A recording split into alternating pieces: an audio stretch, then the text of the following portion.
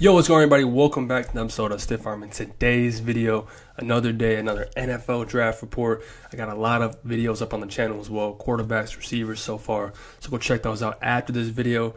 But let's get into Mr. 40-yard dash, 4.21 Xavier Worthy, wide receiver out of Texas, 5'11", 165.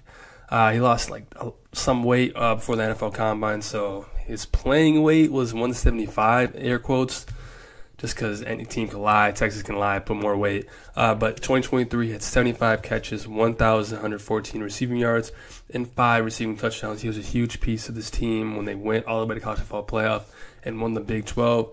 In his career in 3 seasons, 197 catches, a lot of catches in 3 seasons, 2,755 receiving yards, and 26 receiving touchdowns.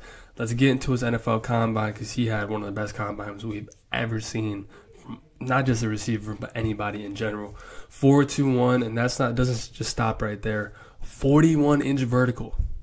41-inch vertical, one of the best vertical jumps in the receiver class, and rightfully so. Broad jump 10-11. It's what you'd like to see out of him. Let's get into his strengths and weaknesses. Strengths, he could be the fastest guy on the team unless he goes to the Dolphins or, some of these other teams with some burners. He's got Tyreek Hill-like speed, dynamic playmaker. If you have one of the fastest guys on your team, you basically line up wherever you want and just make plays around him. He's a playmaker in space. If you look at the film, he'll take a bubble to the house. I think the most interesting thing about him is when they played Wyoming, and he just had no blockers. He was just by himself. He just had a quick screen and just juked the guy and was gone. And it wasn't a tunnel screen. Nobody was blocking for him. Just a quick smoke screen, the route, and then just took off. He's a yak nightmare. He can really turn the edge and get going because he's got most explosive speed. He's got quick feet in and out of breaks. Some of these smaller guys, that's really how they make a lot of money in the NFL. They have quick feet. They can get in and out of breaks. They're just fast in general, and that's everything they do. And that will translate when running routes. He eats cushions on defenders. This is probably one of his biggest positives or strengths. He can really get it up on a defender real fast, and then they are lost in the dust. There's one thing when he's playing press, man, he can kind of get his hands on him and run with him. But if they're playing off, they're playing zone, he can eat that up real fast, make it look like a go ball, and then stop on a dime and just run a curl or anything like that. He's also an explosive punt returner. He really did a lot of damage with Texas, flipping the field, and just putting him in a great spot all year, returning punts, where he can translate that to the NFL and be like one of the best punt returners day one right away. And if he doesn't be a wide receiver 1 or wide receiver 2, depending on what team drafts him, he's going to be an explosive punt return. His weaknesses, skinny frame, and it really depends on what team drafts him, because in a world he can be Tyreek Hill in a good system. In another world he can be Tavon Austin, where these smaller frame receivers, they can turn into one of the best receivers in the National Football League because they're schemed up, they got put in space, and they're just faster than everybody else. Or Tavon Austin, who's limited in a box, and if he played under the Dolphins and he played in Dolphin scheme, he'd be one of the best receivers. He'd be a Pro Bowl type receiver. He had too many drops. He broke his hand last season in 2022 and didn't tell anybody, and he had a lot of drops because of that. So he'll have to clean that up at the next level, especially because he's going to be getting a lot of targets with jet sweeps, reverses, quick game, and take a 5-yard gain to a 20-yard gain instantly.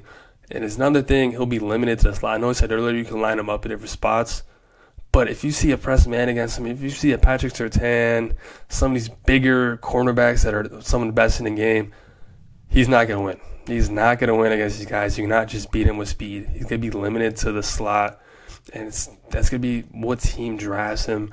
I see him going later in the first round just because of speed. But before that, I saw him going in round 2, round 3. He's got a really small frame. He had way too many drops in college for me to put him as a top 5 receiver. And a lot of people started moving him higher and higher because he ran a 4.21. But you knew going into the combine, he was going to be one of the fastest guys. Everybody was thinking, is it going to be Xavier Worthy? Is it going to be Troy Franklin? Some of these burners that we've seen in college, And he ran a 4.25, said, fuck it, let me run again, and just broke the record. My comparison shades of Hollywood Brown. Hollywood Brown had a lot of drops in college as well. He was next to CeeDee Lamb in college, and he just took the top off a lot of defenses.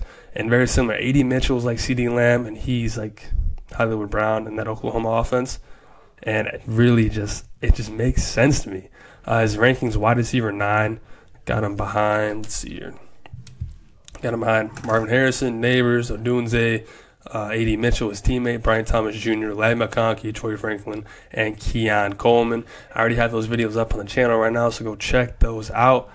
But I think Xavier Worthy can be a great pro in the NFL, but it just depends on what team drafts him. What offense coordinator is going to put him in a great spot to succeed right away. If he can stay healthy with that 160 frame, and if he can limit the drops in the National Football League, he could be a really great pro. That's all I have for today's video. Go subscribe to the Stiff Arm. I'm going to become a YouTuber for college football and the NFL draft. So help me out. Go a long way. Comment on what you guys think of Xavier Worthy. Am I too high on him, or am I too low on him? A lot of people have him in top 5.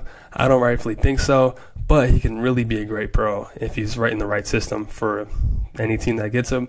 Let me know what you guys' thoughts down below. That's all I have for today's video. See you guys next episode.